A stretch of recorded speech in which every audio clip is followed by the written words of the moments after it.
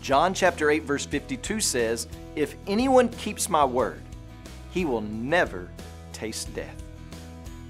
Can we just say that sometimes in our humanness, Jesus can seem really confusing? For example, John chapter 5 verse 24 and verse 28.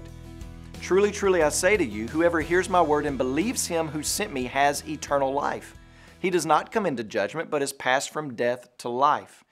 And then in verse 28, "Do not marvel at this, for an hour is coming when all who hear in the tombs will hear his voice and come out, those who have done good to the resurrection of life, and those who have done evil to the resurrection of judgment." So do we die, and do we go into tombs, or do we have eternal life? John chapter 11, verse 25, "I am the resurrection and the life. Whoever believes in me, though he dies, yet shall he live. And everyone who lives and believes in me shall never die." So do we die, or do we have eternal life?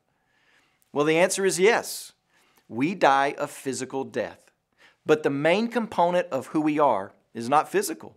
It's spiritual. And those who are trusting Christ, abiding in Christ, their spirits never die.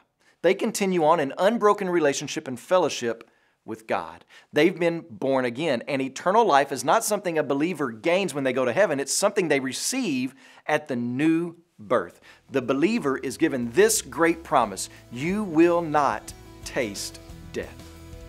Today, when you pray, please pray for Milan Bulak, our Changemaker missionary in the Czech Republic. And also remember the Nyack Nyusa Life Word broadcast that's heard in Malawi and Tanzania.